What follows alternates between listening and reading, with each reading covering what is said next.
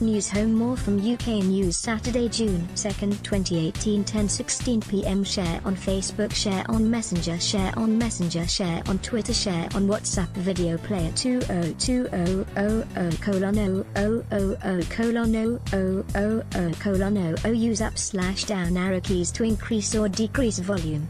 Cosmetics company Lush has said it has taken its controversial campaign down from some shops due to intimidation of its staff by ex-police officers. The company sparked outrage over its latest ad campaign that claimed police have been paid to lie. Lush said it would continue with the Spy Cops campaign even despite not feeling able to have it in the windows of some of their shops. Whilst intimidation of our shop staff from ex-police officers and unhelpful tweets from those in high office are ongoing, not all of our shops feel able today to have the campaign window in their shops, it said in a statement.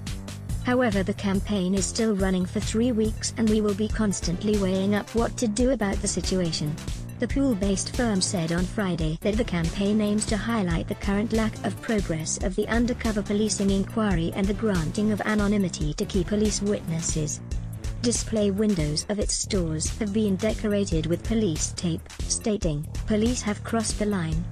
A split image of a man, one half with a police helmet on, another without the helmet, has the tagline "Paid to Lie." The company also released a video saying that activists had been spied on for taking a stand. Lush faced backlash on social media over the campaign, while the Police Federation called it an insult to the hard work, professionalism and dedication of police officers throughout the UK.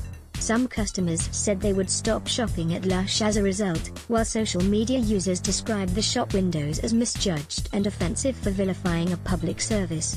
John Duncan tweeted that the campaign was misguided at best, nasty at worst. More than 30 complaints were submitted to the Advertising Standards Authority, ASA, about the campaign. A spokeswoman for the Spy Cops campaign said it had been taken completely out of context and they were not accusing police of lying.